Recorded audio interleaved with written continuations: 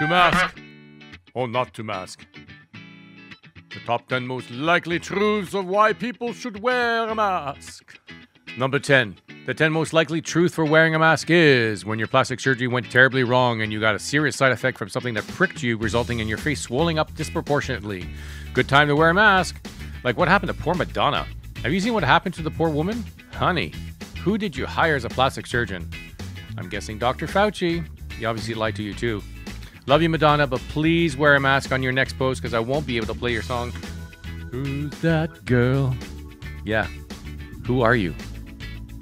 And number 9, a tie response. The 9th most likely truth for wearing a mask is when you are on your period and you're acting like a bitch, you should wear a mask that says, I'm on my period, don't bug me and Or the 9th most likely truth why people wear a mask is that you wear one to save yourself from your husband's farts, protecting you from the real danger of your husband's shitty water droplet molecules in the air that have been killing your plant life and the cat who just collapsed after his excessive flatulence. Make sure to give your cat a mask as well. Wear a mask. Number 8.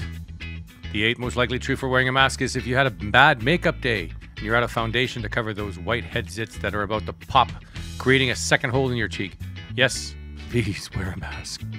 Number 7, the 7th most likely truth for wearing a mask is when you've been smoking too much meth and crack.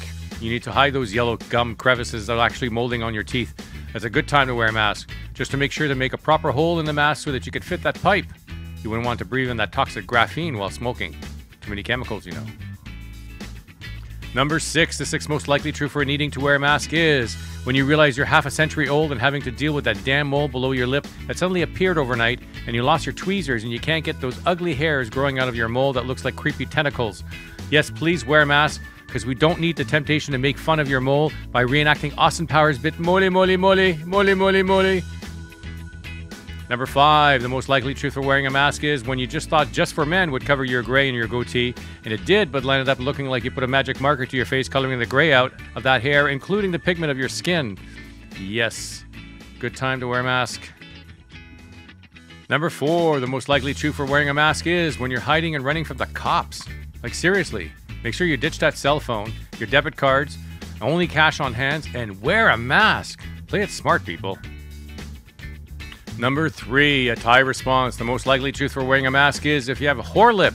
You know, herpes simplex 1 on the upper and bottom lip. It's not pretty. And no one needs to be envious of how much sex of a whore you've been.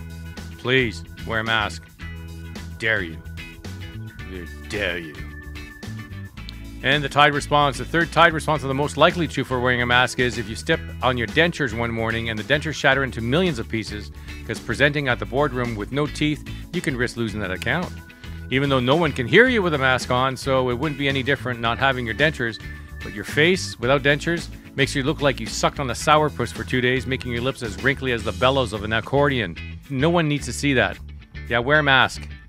Yeah, please. Number 2, the most likely truth for wearing a mask is you have bad breath from eating too much garlic. Wearing a mask in this instance will save the life of vampires. We all know that. Vampires' life matters! And number 1, the first most likely truth for wearing a mask is that you believe the news porn so religiously you've become paranoid, scared shitless of COVID-19 viruses and their family of variants. And you believe wholeheartedly that wearing a mask will save your neighbor, yourself, and your grandpa. And you wear a mask because you're confident the fine couple who live in the mansion down the road, who are a career journalist and a veterinarian doctor, they must be telling the truth about mask wearing because you know professionals always speak the truth. And besides, they would never lie because they're rich.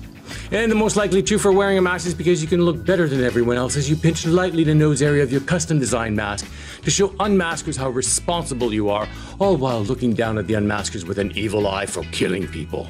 With the added truth that you still do this even after having suspect suspicion when learning that no lines of evidence to support its medical prevention use after talking to your gay neighbor in the mansion just west of yours who survived AIDS.